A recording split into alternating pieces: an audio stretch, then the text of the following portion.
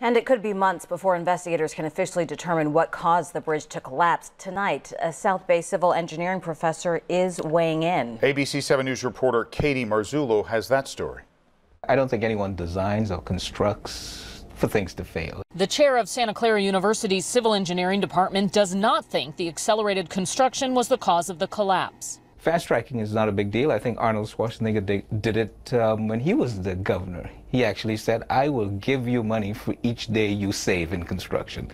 And people got it done. We had no failures. The span in Florida was built on the side of the road, then moved into place in a matter of hours. Andy Herman is the past president of the American Society of Civil Engineers. It usually is safer because they're doing all the construction away from the traveling public. The president of MCM, the company that built and installed the bridge, was interviewed last Saturday, the day the span was put into place above the street. I'm exhaling now because it has been set. Professor Surratt noted that was days before the collapse. It had to be something that was happening over time.